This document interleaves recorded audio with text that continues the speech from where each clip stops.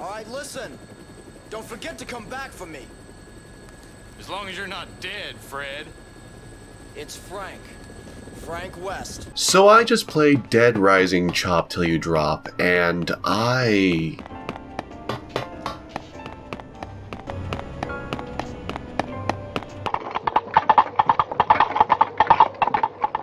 really wish I could get back the hour of my life that I just wasted on this admittedly impressive tech demo, but otherwise completely forgettable, regrettable purchase of a game. Like, this is the one that I hear so much of, that there's so many people who think that this was one of the most impressive Wii games, and from the standpoint of, hey, it's an Xbox 360 game, but remade for the Wii, and somewhat close to what the original Xbox 360 game was? Yeah, sure, it really is that, but in the same vein of Call of Duty 3, can we really call that an achievement when it's this mediocre? Cause, oh my gosh, this game is not a good time. It's a Dead Rising game where ranged weapons are the priority instead of melee, and where you get so much supplies that you never really have to worry about surviving. Where the plot is at its worst, and with some of the most cringeworthy voice acting you will ever hear. Where the AI is so brain dead that the zombies are honestly the most intelligent people to engage with. The control scheme feels like it was designed by someone who's never even seen a Wiimote nunchuck, just looked at an outline of the controls and was like, oh yeah, that'll work. We're talking full Force Unleashed 2 level. What were you thinking? Like, the interact function for every context-sensitive interact is A and Z. You have to do this constantly. It is never intuitive, and I can't think of a single other game that ever did this. And I genuinely can't give you a reason as to why they did it here. There's not any good excuse.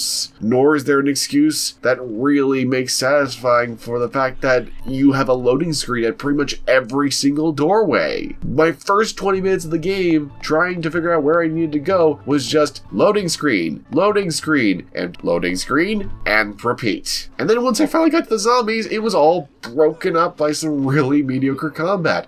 They don't even really use the motion controls. Motion is so secondary to everything going on here that it feels like it wasn't built for the Wii. Like, this was going to be a PS2 game and they just were like, well, the Wii's selling better, we'll put it on there. I just don't know what to make of this game, heads or tails. There's nothing redeeming about it whatsoever. It's a unique oddity. I'm not tossing it out the window or anything, but I have no intentions of going back to it. This is probably one of the worst games I have played this year, and I have played some serious stinkers. Without a doubt, just don't touch this, don't look at it, don't even think about it. It's only a model. If you enjoyed this video and would like to see more of them, please be sure to like and subscribe because that actually helps a lot. And if you didn't like it, then please feel free to give a thumbs down, but also let's try and keep things civil in the comments section, yeah? Oh, and if you really like this video and would like to help ensure I can do more of these things, then please head down to the description and follow a link to my Patreon where you get special goodies if you chip in and help make this channel a reality. I'm the Unabridged Gamer, signing off.